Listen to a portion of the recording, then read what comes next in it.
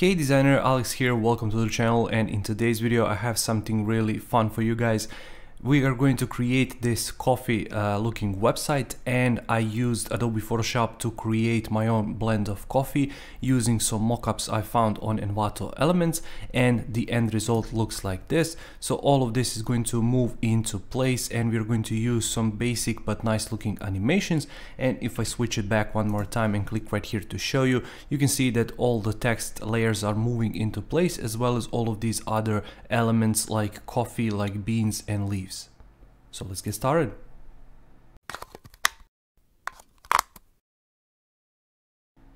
Alright, so to get started, I have this practice file prepared already, and you can get this practice file in my membership. Membership contains all of the practice files for these YouTube videos alongside all of the courses, design products, mentorship, and private access to the Facebook group. So if you're interested, link is going to be down in the description below, so you can join and get all of these files which I mentioned. If not, you can simply follow along this tutorial using your own resources. Now, all of these images and all of those mockups which I showed you are from Envato Elements, and I'm going to also link it down in the description below if you want to check out that compilation of all of those elements which I have created. I'm going to leave the link to the collection in question down in the description below. If not, you can simply find some free resources online and simply combine them to get the results similar to this. So to get started, I have a 1920 by 1080 artboard, and I have my grid like this. So 12 columns, 60 for the gutter width, 87 for the column width, and finally 108 for the margins left and right. So to get started, I also did this. So instead of pure white, I used FFF EFC, so just slightly darker version of white color so that it's not purely white. What I have done is I use this background texture, and what I'm going to do is position it roughly around here, and let me scale it like this. Something like this. I think that looks fine. What I'm going to do is, instead of this normal blend mode, I'm going to use the blend mode called difference. So this one, it's going to turn it into pure black, but we are going to also reduce the opacity to 14. Like this, and now we're going to get this nice looking gray sort of color, which I think is going to look quite fine. Now let's drag and drop our logo into place, which is also from Envato Elements for this example, and I'm going to move it into place like this, 1 2 3 4, same like I always do for these tutorials, so 40 pixels from the top. What I'm going to do is create a text layer. I'm going to type in coffee, and I'm going to use Open Sans 18, which is this one. Let me click on it one more time, and it's semi-bold, and I also have this font which is Bebas New for the title. What I'm going to do is put this into group, Control G. I'm going to call it nav, and I'm going to include a stack. And what this is going to allow me to do now, when I hit Control D, is going to place another copy right here. So blends for this one. And let's actually select these two and make sure we are going from the left, so left aligned. Blends, flavors, like this, Control D. I'm going to include roasts, profiles for different profiles of coffee, and finally about, if they want to learn more about this company. What I'm going to do is close it, and in my stack I'm going to put the spacing of 80. Then I'm going to select these two, make sure that they are in the center, 40 from the top like this, and I'm simply going to nudge this over to here. Put both of them in a group, call it navigation, and call it a day.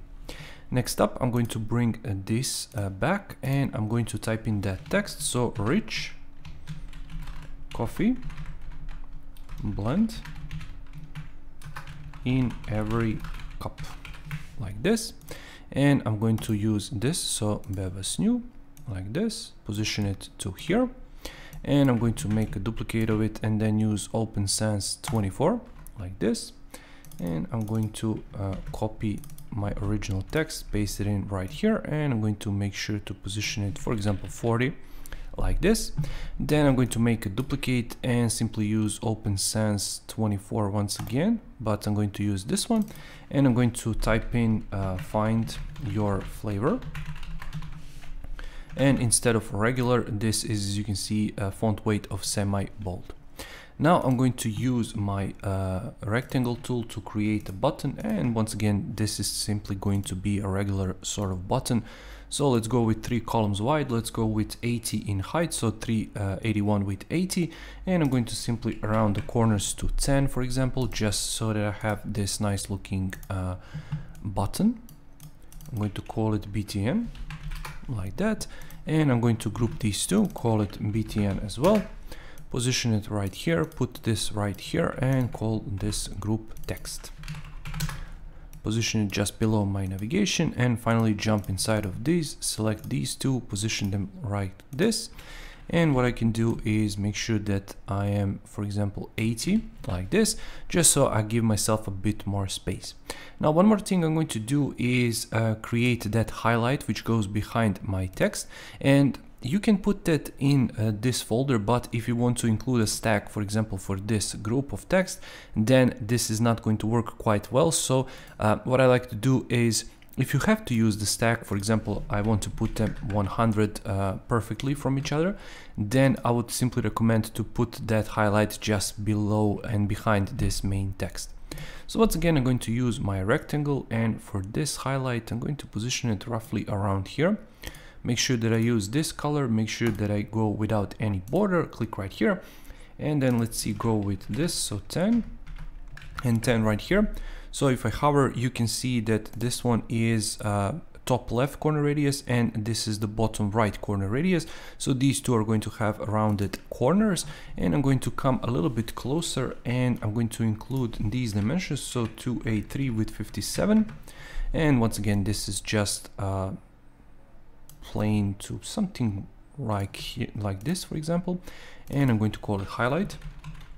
Hey designers, sorry to interrupt myself, but I just wanted to quickly mention that you can get this practice file alongside every course and product I have ever made in my membership. You can get this practice file if you want to follow along this and every future video I make. Link is going to be down in the description below, so you can check it out if you're interested. Now let's get back to the video. And put it behind my text like this. Now you can obviously play around with the position, do whatever you want with it, but I think this is going to be just fine. Next up, what I want to do is make sure that I position this perfectly from my navigation. So what I'm going to do is actually, because we don't have any stack and I decided to go without any stack for this tutorial, I'm going to actually put it just behind of my original text, and this is going to make it much more simpler to move around. I'm going to use a rectangle tool just to create a nice looking rectangle like this, and then simply select my text and that rectangle and position it right there. What's that going to allow me is to position it perfectly in the center between my bottom edge of my logo and the bottom edge of my artboard itself. So now comes the fun part. We are actually going to start creating these elements right here. So I have my circle, I'm going to create it like this, and I already prepared this gradient. So basically it's playing around from this color, and center color is, because this is a radial gradient, center color is a bit lighter, and we lowered the opacity down to 31%. And basically I'm going to put it right here, and for the dimensions, let's go with something smaller, so 768 with 768, for example, just like that. And I'm also going to make sure that I use my rectangle once again to something like this. And I'm going to move this edge over, select these two, click right here to make sure that this is in the center. What I'm also going to do is I'm going to nudge it over to the right, because I don't found it to be great like this. I'm not going to go all the way to here, but I'm going to simply nudge it to roughly around here. And as you can see, I already prepared my components. So I have my coffee bag, I have my coffee cup, and I'm going to put my bag to roughly around this place. And I'm going to put my cup to somewhere around here. Now this is just to create the visual interest for these elements, but you can obviously create it however you want and do whatever you want with it. And as I said, I'm going to leave the link to the Envato elements which I used to create these mockups, and you guys obviously can create any kind of design that you want. So for these ones, I'm going to drag and drop these leaves into place like this, and now play around with them. So this one I want to position right here, and because we don't need a grid anymore, I'm going to hide it just so it doesn't distract us from our design. So I'm going to put this right around here, and once again you can play around with all of these elements.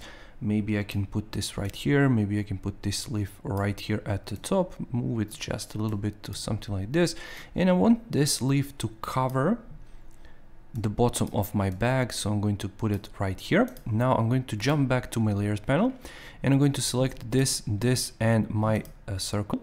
So let's call it circle, and I'm going to place them in a group and call it elements, like that. And these are just going to be decorations basically with all of these coffee beans.